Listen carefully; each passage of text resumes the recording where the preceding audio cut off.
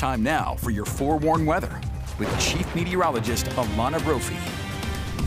All right, let's head on over for another check of that forecast. A lovely day out there. Yes, Alana, what can we expect weather-wise for the week? Well, we're closing it out right now. I have to show you the sunset. Gosh, it's pretty. That live view from Deer Valley, which is absolutely stunning. One of the prettiest cameras, gosh, out there. That's the Wasatch Express. Here's the Cherry Peak view in northern Utah, which I just love to see.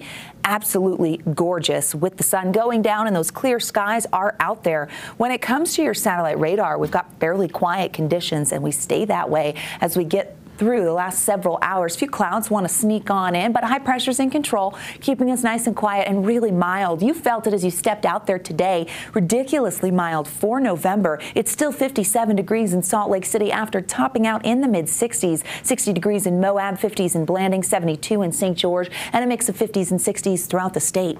For the Wasatch Front, we'll see those numbers falling into the 50s for the next several hours. We're still above average and by ABC4 News at 10.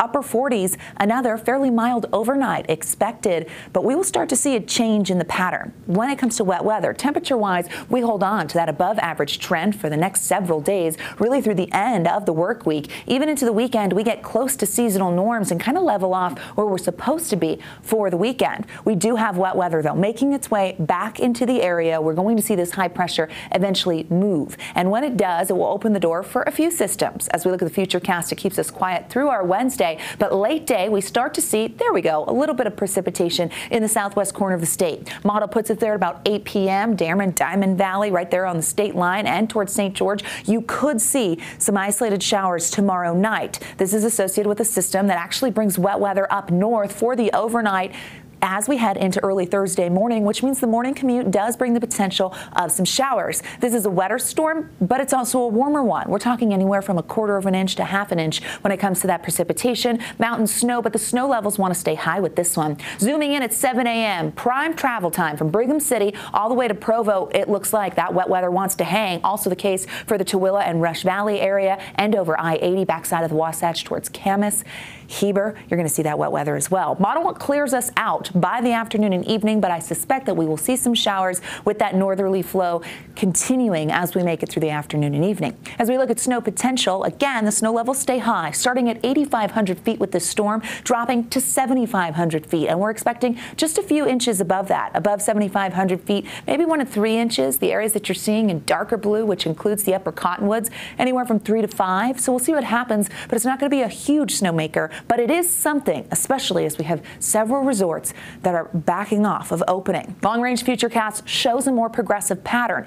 Okay, let me walk you through this. Here's Thursday's system, which starts to drop in, and this is actually part of the weekend system. So we watch as that Thursday system brings in the wet weather. You're going to see that move out of the area, and we get calmer conditions in between, which means we close out the work week with a quiet pattern. But this weekend, upper level low wants to move on in. We're just not super clear on the path of this low. It does look to bring potential for wet weather for southern Utah, and then we also look towards the Pacific Northwest because that system could play a role in the weekend as we get the potential for wet weather Saturday into Sunday. But the models have not agreed, and so we're giving a good look, giving you the best guess here, and when it comes down to it, it looks like wet weather in northern Utah for the weekend, and the south could see some showers. 50s and 60s for those highs for tomorrow, 50s and 60s in eastern Utah, 72 in St. George, whereas you look, we do ease on temperatures and the chance for an isolated shower does stick around. We eventually will get to the 50s. The Wasatch Front bringing in 60s for tomorrow, another day with isolated showers Thursday,